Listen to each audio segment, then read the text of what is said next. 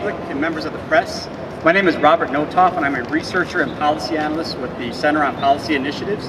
And for those of you who don't know, the Center on Policy Initiatives is a research and action nonprofit organization dedicated to improving economic equity for San Diego's workers. We're constantly looking at ways to improve working conditions for San Diego's residents. And last year we were fortunate enough to make contact with the Institute for Women's Policy Research, who is a leading national organization when it comes to the issue of earned sick leave. When we connected with them, we asked them if they'd be willing to do a report on earned sick leave in San Diego, as we really want to make sure that San Diego is riding the national wave in terms of the issue of earned sick leave and providing access for everyday residents. The purpose of today's press conference is twofold. One is to cover the data and all the numbers that are in that report, right? But number two, and most importantly, is to really put a human face to what all of that data and all of those numbers, what that really means for San Diegans today. So the reason why this is important is it's safe to assume that everybody here and every worker in San Diego is at some point in their career going to get sick, right? And having access to earned sick leave actually affords those people the opportunity to stay home, take care of themselves, and come back to work when they're actually healthy and productive. Access to earned sick leave creates stronger and safer work environments. It supports children and families by creating a stronger work and family balance. And it's good for the overall economy. But sadly, what today's report, the findings from today's report tell us, is that nearly half of San Diego's private workforce lack access to earned sick leave. And so what that means is you have everyday residents in San Diego who are forced to make the impossible decision, the impossible choice of whether or not they go to work sick or stay home and get doctor days paid, right? Or stay home and take care of a sick child or a loved one and possibly lose that day's pay, which could be the difference between paying their bills at the end of the month or not. This issue is also across all industries, right? All industries are impacted, but a particular note are that 3 out of 4 childcare workers lack access to earned sick leave, and 4 out of 5 workers in the food service industry lack access to earned sick leave. So those are the very people who take care of your child when you drop them off to go to work or have a night on the town, and those are the very people who are handling your food when you're going out for your night on the town. And we obviously don't want them to be sick. San Diego can do a lot better, right? I obviously could go on and on and on about the findings in the report, but you're not all here to hear me talk and recite that to you. Rather, you're all here to really get the human element to what's taking place here, right? And really to understand what that data really means. And so without further ado, I'm going to introduce our first speaker, Genoveva.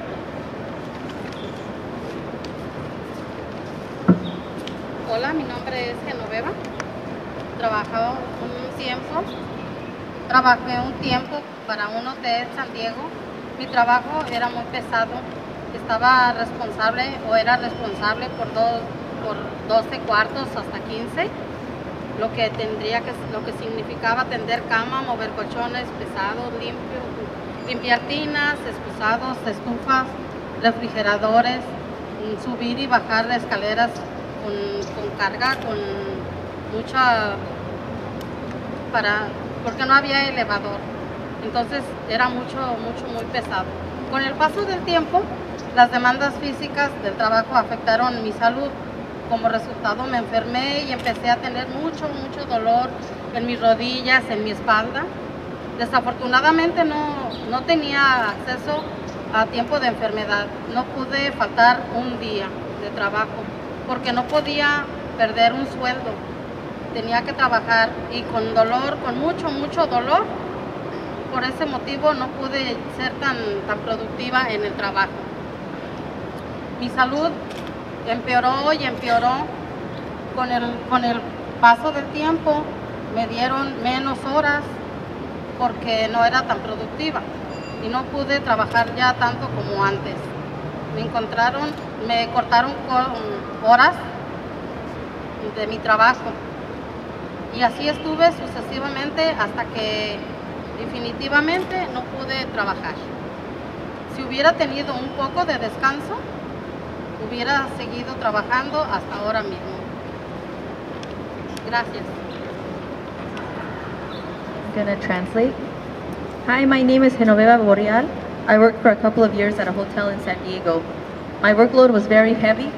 I was responsible for cleaning 12 rooms a day, which involved making the bed, lifting heavy mattresses, scrubbing tubs, toilets, ovens, and carrying the materials and cleaning cart up and down stairs as the hotel did not have an elevator. Over time, the physical demands of the job took a toll on my body, and as a result, I got sick and started having pain in my knees and back. Unfortunately, I did not have access to earn sick leave and couldn't miss a day of work because I couldn't afford to lose that pay. So I would go to work in a lot of pain, and as a result, I was not able to be as productive. My health got worse and worse over time, and I got less and less hours because I was not as productive and not able to do as much work as before. My hours were cut since my body could not rest and recuperate from the physical demands. If I had been able to take a few days off, I would have been a healthy and productive worker, working right now. So next will be Rosa. Hi, my name is Rosa Lopez. For over 14 years, I have worked in cleaning office building at night in San Diego. I feel lucky to have earned sick days at my job. When my kids were younger and got sick, I knew I could call my work and stay home with them. I didn't have to worry about who would take care of them or if they would get sicker. I feel confident that I won't lose a day of my salary if I stay home to take care of my family or my own health. When you earn very little, missing a day of work makes a hard difference. You can pay your bills and don't have enough to pay for all of your basic needs. I didn't have earned sick days in my previous job, and I could afford to miss a day of work to take care of my kids. I worry about my kids, and I will go to work sick and risk getting others sick. Now I feel confident that I can take care of myself and the health of my family without losing my job. I think it's important everyone has these benefits. Thank you. Next up will be Justin. So we had more workers who wanted to come and speak today, but unfortunately, many of them didn't feel they could for fear of retaliation from their employers. My name is Justin. Can you guys all hear me? My name is Justin. I work for a small legal nonprofit providing services to employees. And in my work, I see that sick leave or the lack of sick leave makes big impacts in people's lives. I see workers retaliated against all the time for not being able to come to work because they're ill. Recently, I saw a worker get fired when she couldn't go to work because she had the flu. So having sick leave, and particularly having paid sick leave, allows someone to afford to take time off, and this is very important, because if they don't, then essentially they're either forced to lose their work, lose their job, disrupting their lives, or go to work ill, potentially getting fellow workers and members of the public sick. Thank you. Next up will be Jen.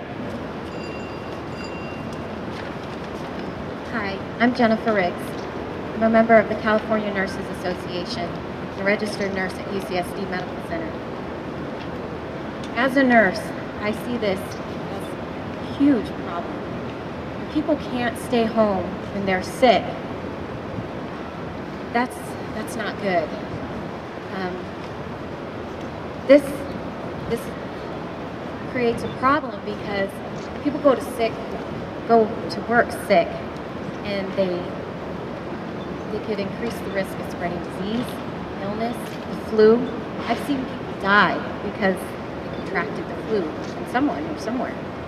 And I mean, it's just terrible, terrible consequences of not allowing people to earn sick leave so that they can stay home and recover when they're sick. We need to put in place policies. We need to raise the bar in San Diego. This is America's finest city. We need to live up to that. To not allow people to stay home, to take care of their children when their children are sick. That's not okay.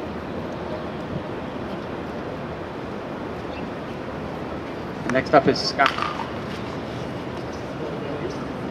My name is Scott Mullen. I'm a teacher at the Language Academy within San Diego Unified School District. So I'm here to let you know what it looks like when adults are not allowed to leave work when their children are sick. I'll have several a year or more come to my classroom. They might have a fever, chills, stomach aches. I can tell that they're suffering. I do send them to the nurse. And then sometimes they get sent back, or they might end up staying with the nurse for a while. I've even talked to the nurse at our school, and she says that she'll call the parents to find out,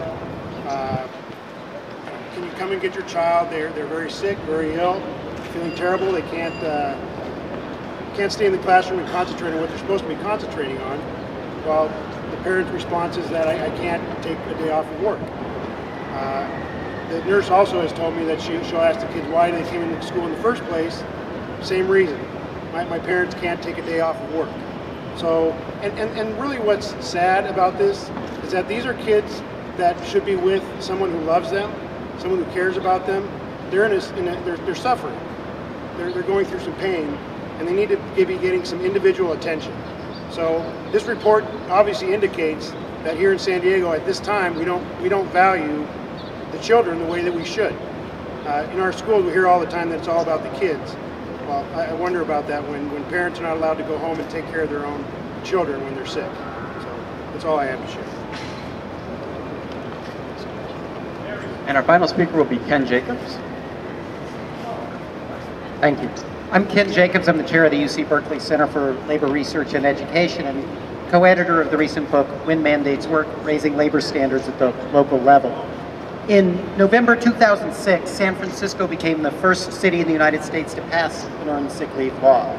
Workers in San Francisco can use the time for their own health needs or to care for a family member. Since that time, laws have been passed in New York City, Portland, Oregon, Seattle, Washington, D.C., Newark, New Jersey, and Jersey City, and the state of Connecticut. So what do we know about the evidence from what's happened when these laws have been passed? A survey of employers done 2 years after the law went into effect in San Francisco found that 70% of the firms were supportive or very supportive of the law. In fact, the head of the Restaurant Association, who had opposed the law in the beginning, said afterwards, well, it turned out it really wasn't a big deal. But it turned out to be a big deal for workers who got sick leave. Estimated 54,000 workers gained new access to earn sick leave, while 1 in 5 firms improved their existing policies. One of the issues that came up in San Francisco prior to the law was a concern about cost and how much workers would use leave time available to them. And researchers found that people really do use earned sick leave days like insurance. Only a quarter of the leave of days available to workers were actually used. A third of the workers used no sick leave in the previous 12 months, and the median worker used 2 days. Before San Francisco passed its earned sick leave ordinance, it also passed a higher minimum wage law. It's now $10.74 an hour. And together, these two laws have increased workers' economic security without hurting overall employment or employment in the restaurant industry. In fact, in the 10 years since the minimum wage law was first passed, and in the 7 years since the sick leave law was put into effect, restaurant employment growth in San Francisco has outstripped that in neighboring counties. Turnover in restaurants is down.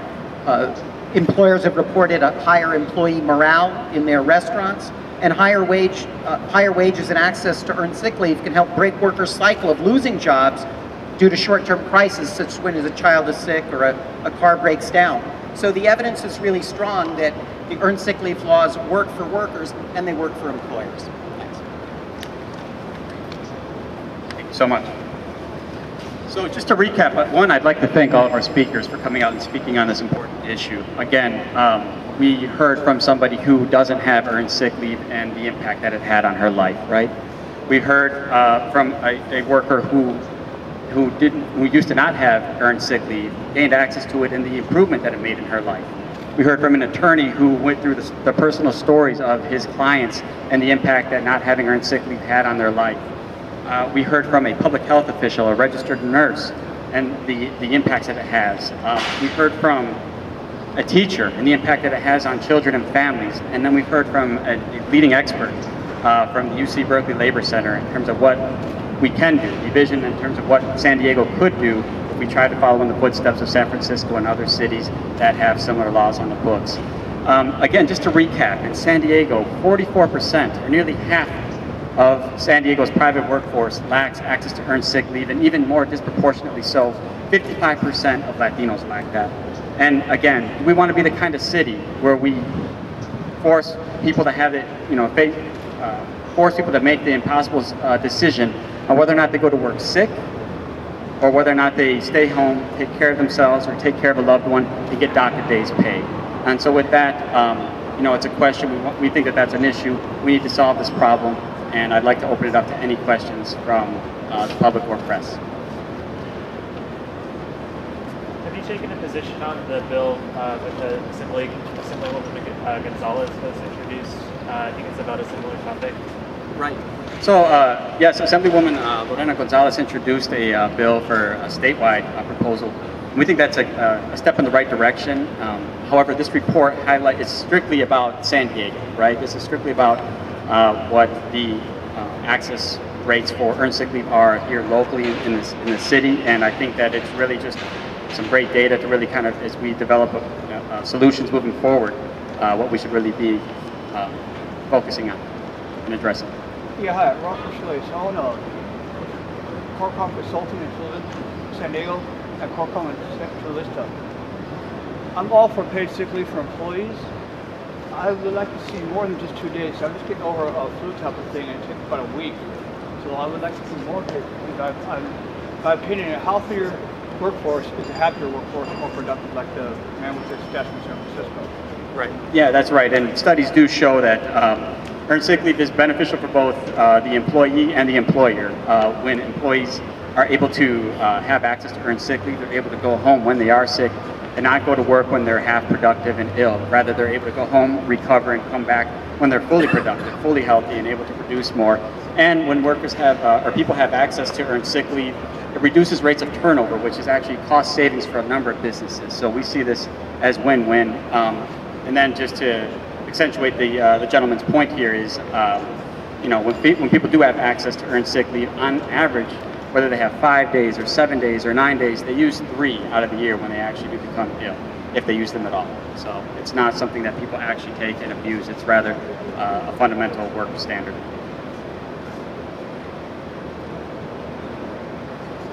Anything else? Nothing else. So with that, I'd like to just wrap it up and thank everybody for coming out. And thank you very much.